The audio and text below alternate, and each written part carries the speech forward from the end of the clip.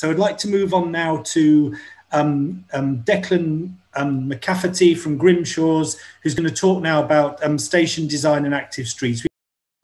Okay, so so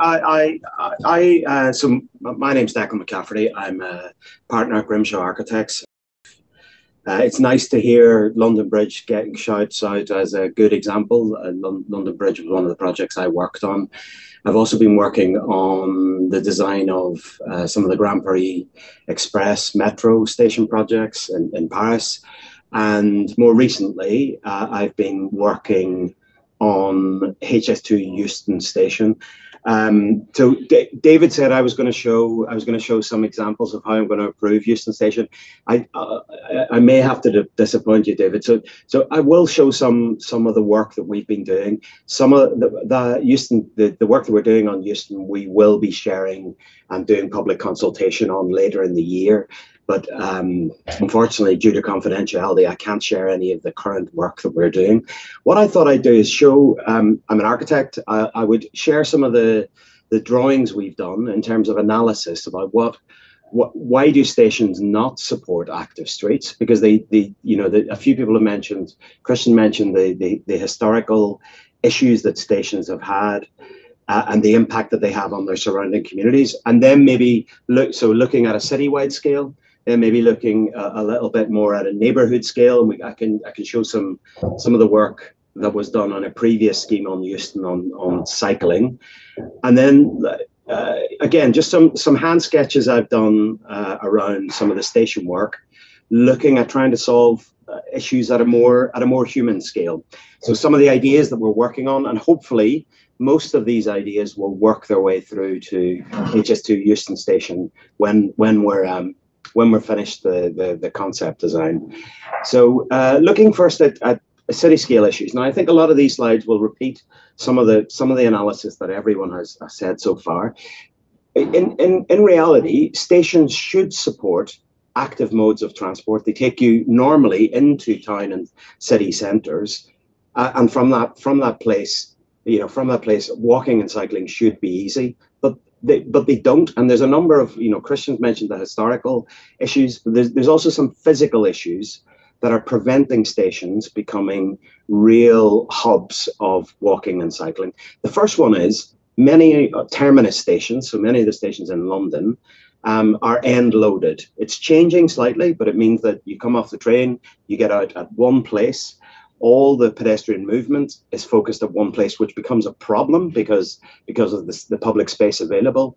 That causes congestion issues, which decreases the quality of the public realm. And all the surface transport modes, including cycling, but also buses and taxis and London Underground connections, all happen in one place, which means that the public realm gets overly congested. Meanwhile, the flanks of stations, the walls that face into the surrounding communities, often end up dead and unactivated. And you can see that on Eversholt Street in Euston, York Way and King's Cross, even St Pancras Way. So that's a problem that all stations have, or that many stations have, and the severance that causes has an impact on the quality of the public realm and the quality of the streetscape, mainly on the sides of stations, less so in the fronts of stations.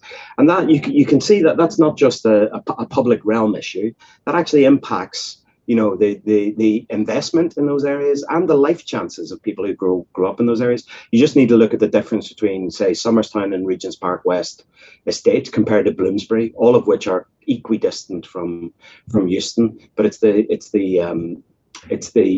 communities to the east and the west that suffer more from that severance. Changes are happening, and I had a set of slides that was going to show how we might resolve some of this, but we're a bit short of time, and I think I can describe it through some of the other work that we're doing. But stations are changing; they're becoming multi-centric. Platforms tend to be getting longer. Therefore, you get multiple concourses, you get multiple front doors. Station spaces are beginning to be used as extensions of the public realm and open up and have a more outward-facing aspect to the surrounding streets, all of which encourages street activity and walking. And you can see that in London Bridge, you can see that in St Pancras. Particularly east-west across St Pancras, and at times outside of peak hours, St Pancras, the spaces within St Pancras are actually used more by non-passengers than passengers. So this is some early work, and as I say, this isn't the current scheme we're doing on Euston. Although a lot of these lessons are informing what we're currently doing on Euston. So HS2 Euston is. Let me see if I can draw on here. Is actually this portion to the west. The existing Network Rail Station is to the east. So we don't have the freedom to redevelop the whole footprint. But the thing that we focused on from the beginning of the design was looking to push the platforms below ground so that the platforms and the train movements don't become a severance at ground level as they are in the existing Network Rail Station. That means you can create concourses, and you can distribute those concourses north-south, and you can start to align them with key routes. So aligning concourses with, say, the high street of Drummond Street, a really active, really successful local high street, means that number one, you create views out onto those streets, you support local economies, and you encourage people to move east-west along local streets. So you don't close the station off to the surrounding streets. What that means is you have to break apart the station itself and align it and focus those key station areas to match the kind of street grain and street pattern of the surrounding streets, which is something I think you will see in the new HS2 Euston Station.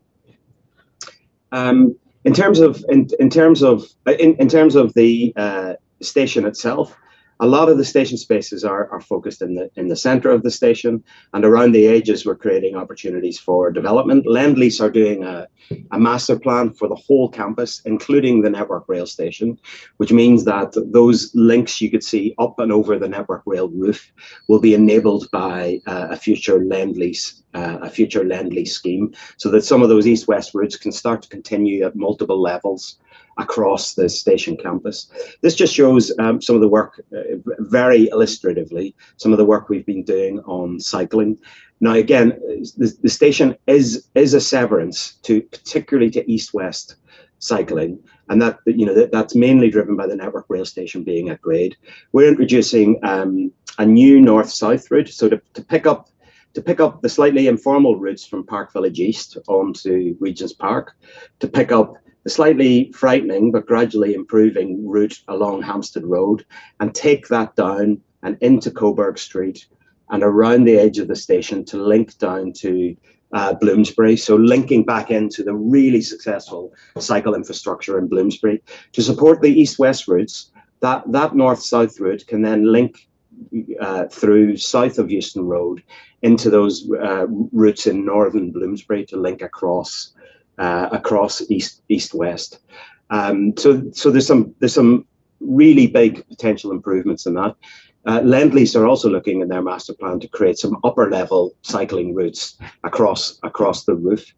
We're creating distributed cycle hubs along that route, so about 2,000 space cycle hubs in total, 2,200, including cycle hire. And one thing worth mentioning is, and there are good examples in Holland, as everyone has mentioned, but even in Holland, they sometimes struggle to get those cycle hubs into active streetscapes. And this is where there's sometimes a conflict between the activity or the lack of activity that cycle hubs can provide with the kind of active streets that we're trying to create around the station. There's a conflict. It's not unsolvable, and most cycle hubs now have cycle facilities, use multi-stories, have cycle shops embedded in the frontage of the hubs themselves. But it is once you start getting above 2,000 cycle spaces, it becomes quite a large. They become quite large structures in themselves, because obviously we have no space underground to put them because of the trains are underneath the street.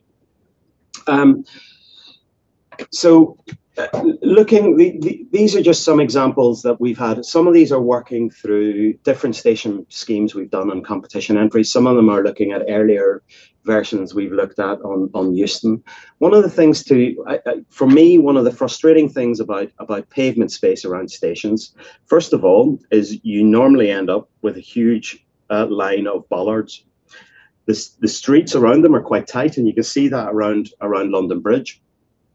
And you need hostile vehicle mitigation to stop vehicles mounting and driving into the station as part of a terrorist attack. What we were trying to do here was look at the edge, look if there was a way to celebrate and provide views into the station, but provide planted edges along the edge and seating, embed seating into the station, so that the street can actually be part of an extension of the dwell space within the stations themselves, and provide enough activity that you can kind of curate that edge without it just being bollards. So using retail kiosk seating and planting as part of that amenity around the edge of the station.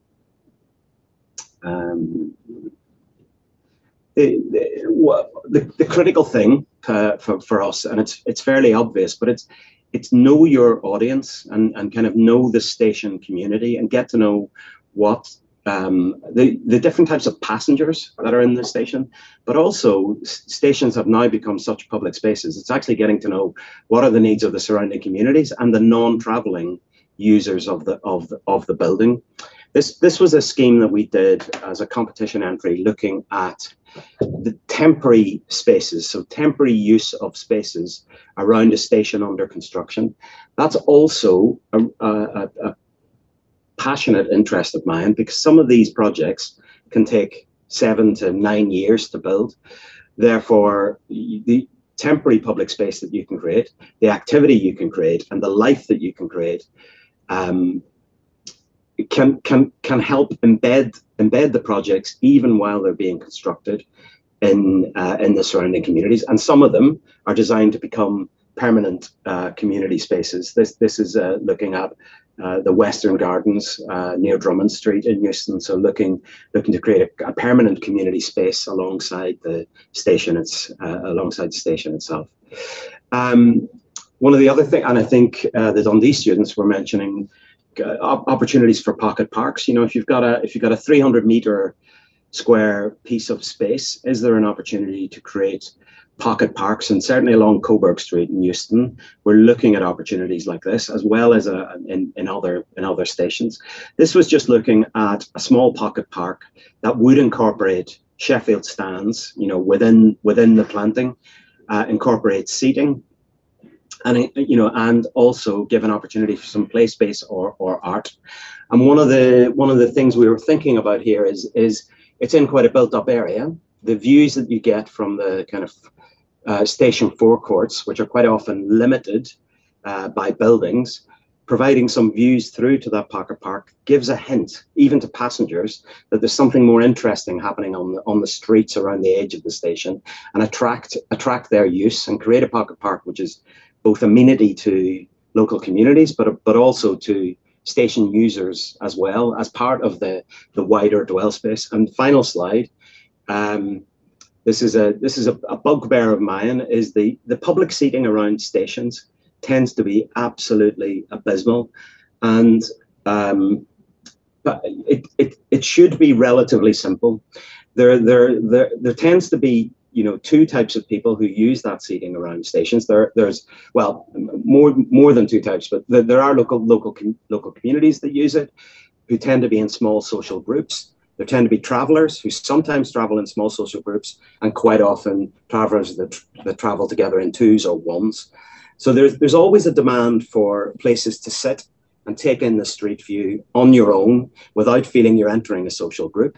But you also need concave spaces to sit, so that you can face towards each other in a social group and have a sandwich, a coffee, and a normal conversation.